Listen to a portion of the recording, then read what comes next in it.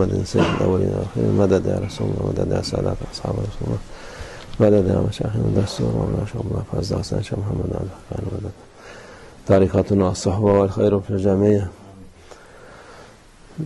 Ramazan'ın sonuna yaklaşıyoruz. We have approached the end of Ramadan. Geçirdik. Şimdi More than half is gone. 20'sinden Now, o son 10 gün starting with the 20th, meaning the last 10 days, is the sunnah of our Holy Prophet ﷺ. It's the sunnah mu'akkada, confirmed sunnah of Itikaf. Those who are going to do it, inshallah, starting tomorrow night, they make the intention and enter into Itikaf for 10 days, starting tomorrow night, inshallah. Yapmayacak olanlar da those who will not do it, mescide girip çıkarken when coming in and out of the mosque, can make the intention for Itikaf, say I'm making the niyyah for Itikaf, and within this period they would also get the virtues written for them. This is a great virtue for people.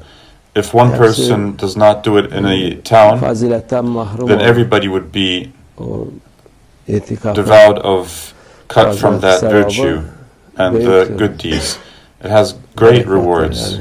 It's a barakah, blessing.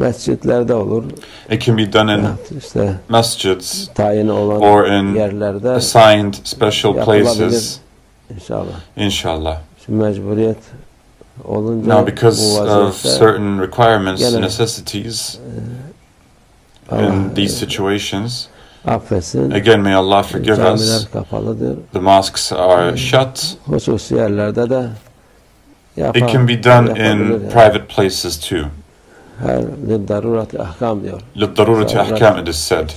For necessity, there are other judgments and normal şartlarda mescidin dışında olmaz ama bu regulations. Usually it would not be done anywhere outside of a mosque, but under these circumstances it can be done outside the mosque because it's a necessary obligation, it's a necessary worship.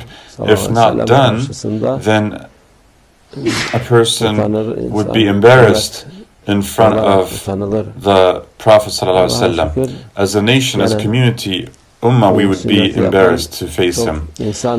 Yet, thank Allah, there are plenty of people who are doing this sunnah. May Allah accept this worship of theirs.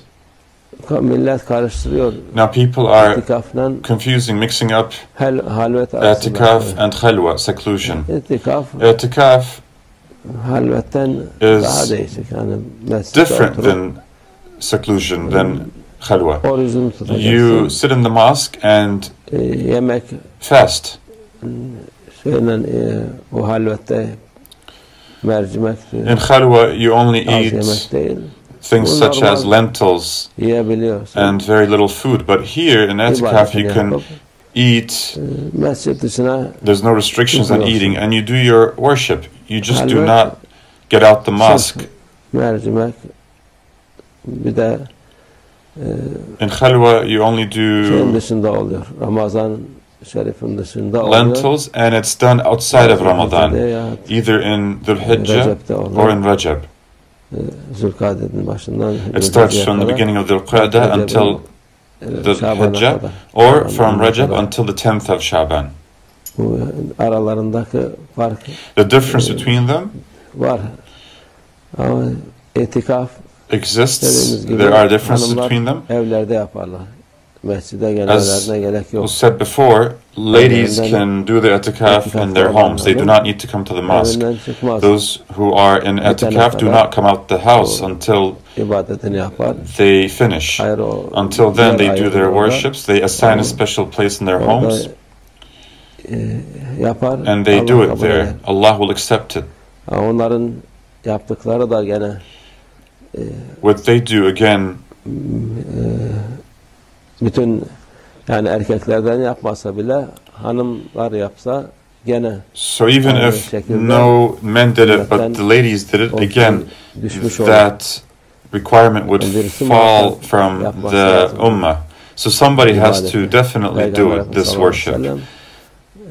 The Prophet ﷺ never left this sunnah. In fact, a certain 1 year, because of some necessity, he could not do it. The next year, he did 20 days in the Masjid Nabawi. May Allah bless it, make it Mubarak, and may He descend His barakah upon us. May we be protected from these situations. This is a spiritual strength and a spiritual protection for us. It's a great virtue for us, and most people are not even aware of it. The world does not turn with what we see. There are certain unseen forces, spiritual forces. That's what the world turns with and is standing with. Otherwise, if it's not, or their accounting and with their calculations, it doesn't work that way. A man can make as much calculations they want. As long as that spirit is not there, then it's of no use. May Allah help people to understand this. May it be strength for our faith. May it be Mubarak, inshallah, this Itikaf.